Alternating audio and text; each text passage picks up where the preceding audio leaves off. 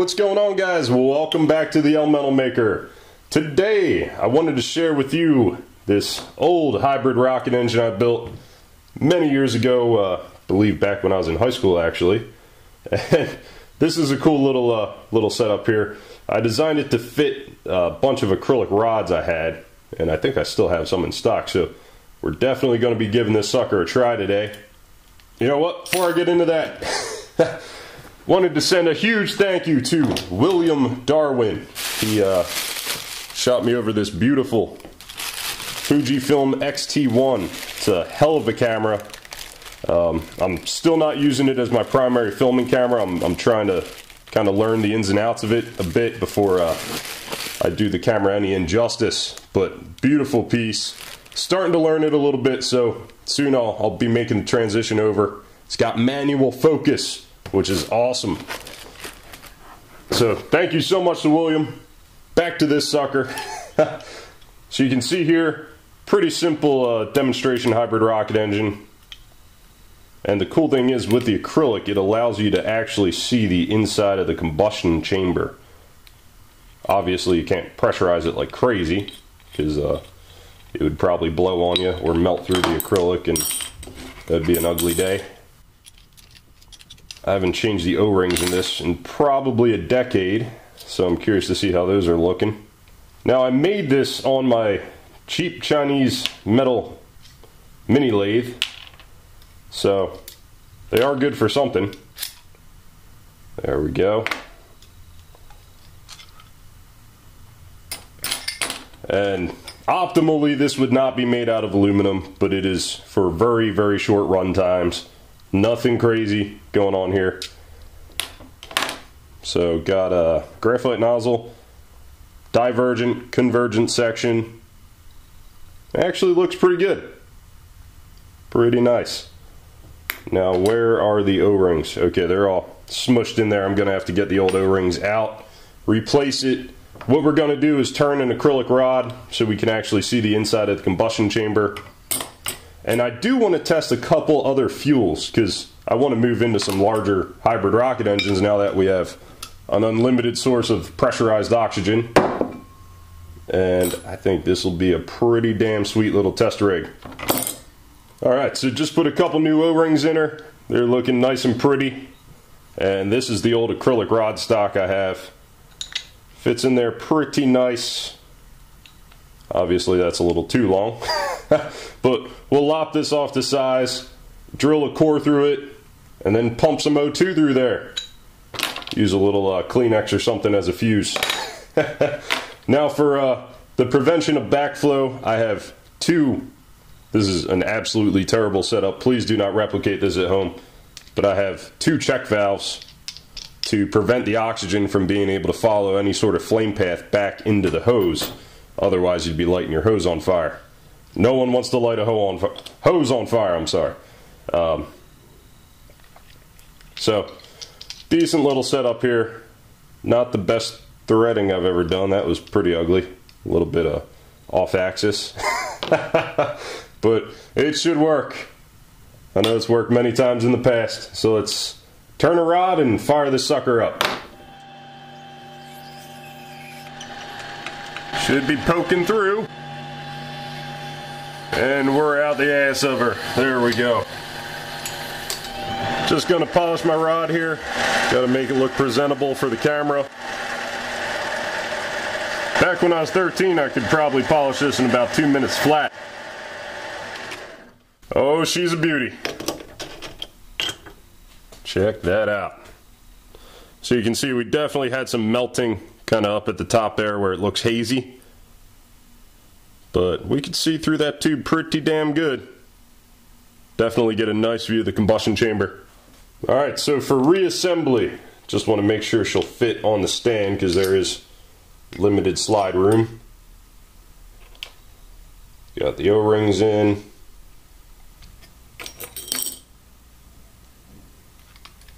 There we go. Now hopefully we'll have room on the stand. Make sure we got... Yeah, we'll match up.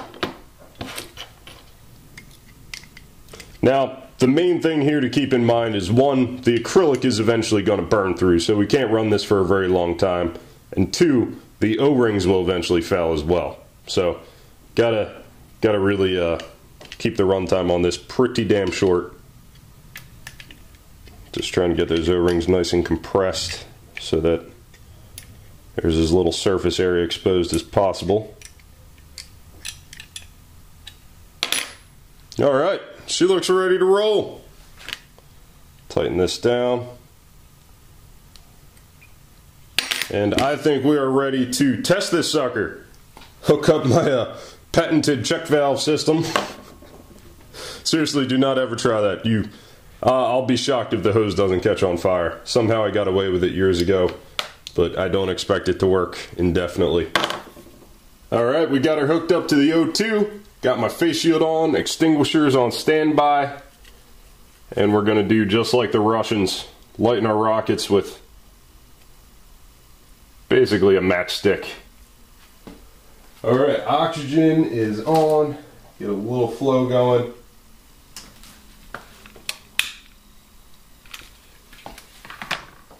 So the flame will go back just like so.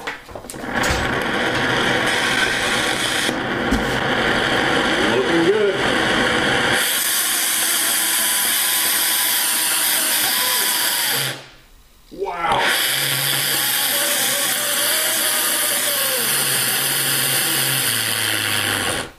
Holy shit.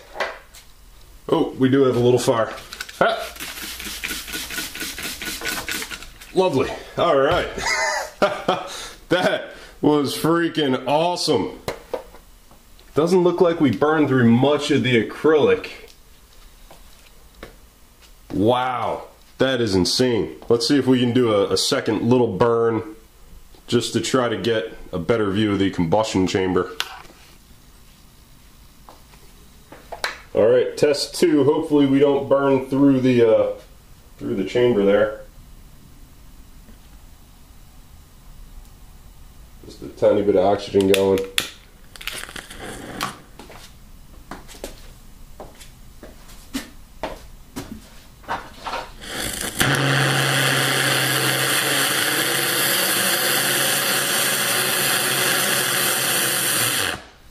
Wow, that is nuts.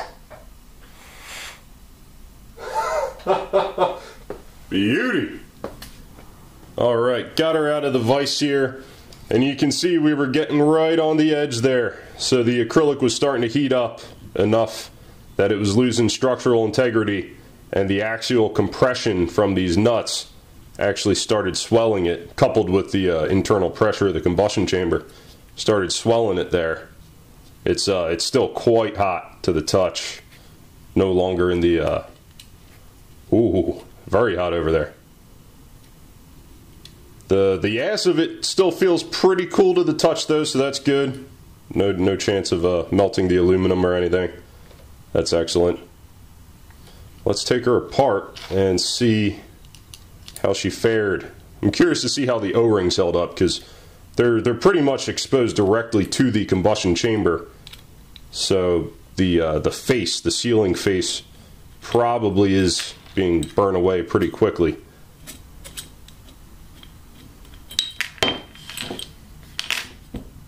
Plate has a little warmth in it. These nuts have no pressure on them anymore. Just come right off.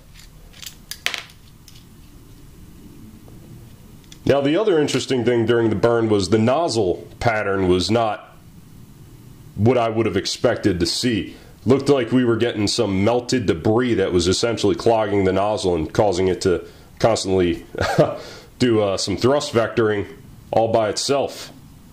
Take that, BPS space. Oh, let's see. She's on there. Woo! All right. Okay, so taking a look at the O-ring.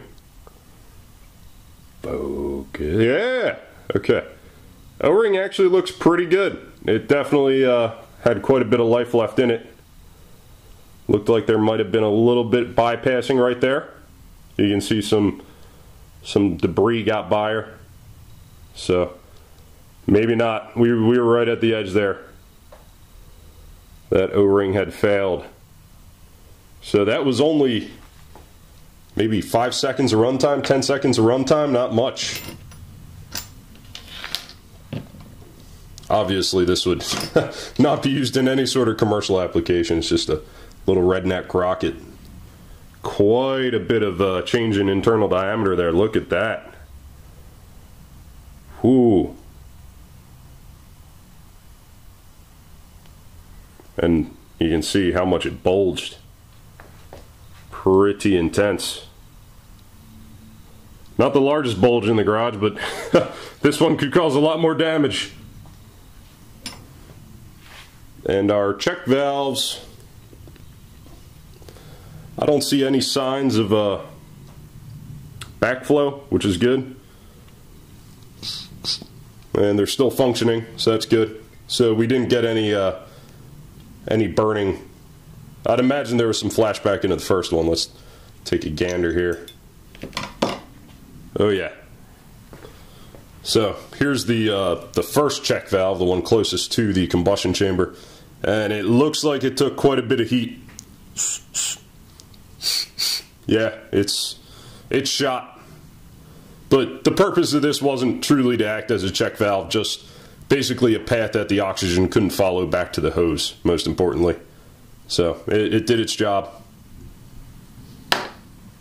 But man, look at that. Let me grab the original drill bit I used just so we can see how much acrylic burned away that quickly. Alright, so here's the original drill bit. Look at that difference. We went through quite a bit of acrylic in a very short run. Wow. You can smell you can still smell the like the burnt polymethyl methacrylate odor. It's a very unique smell. Pretty damn cool. So looking at the nozzle, oh yeah, just to try to help you guys see in there, quite a bit of debris in the nozzle on the convergent section. Also obviously quite a bit, where the hell's the light, on the divergent section as well. So hopefully in the future what I want to do is build a little stand so I can mount this on the Arduino test stand. So basically just something to retrofit it so it can sit vertical. Obviously I need the oxygen hose and everything to still be able to make it out. But basically just retrofit it. We can slap it on the Arduino test stand, shoot some oxygen into it and see what kind of pressure the sucker can generate. And then mess around with some different fuels. So obviously we got acrylic. One of the things I really want to try is asphalt. So my whole idea with the asphalt, basically cast it into this tube with a little core. I'll probably get a stainless tube so not so much of the walls occupied. And then basically cast the asphalt with a core, because I don't think I'll be drilling through the stuff. And see how that performs. I've heard asphalt is a phenomenal rocket fuel, and from some of the videos I've seen, it's a massive difference in overall thrust. Now I'm also curious to see if it melts down like the acrylic does and blocks the nozzle. Well guys, thank you so much for watching. I hope you enjoyed. Please don't forget to thumbs up, subscribe if you haven't already, click that little dingleberry next to subscribe so you can get notified when I post. And if you like the channel enough that you want to keep these videos rolling and trying to keep the channel as ad-free as possible, please consider supporting me on Patreon. To all my current patrons, thank you so much for supporting the channel. I truly appreciate you guys. And I will see you guys next time. Have a great one.